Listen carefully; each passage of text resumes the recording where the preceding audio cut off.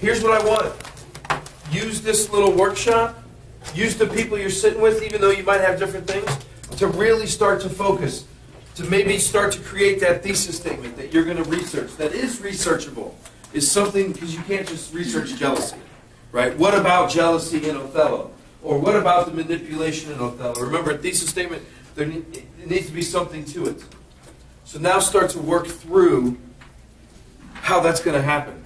If you guys all have manipulation, and you don't think maybe manipulation is specific enough, pick an aspect of manipulation.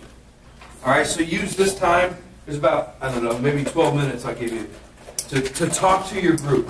Don't even write anything yet. All right? Okay, 12 minutes, go.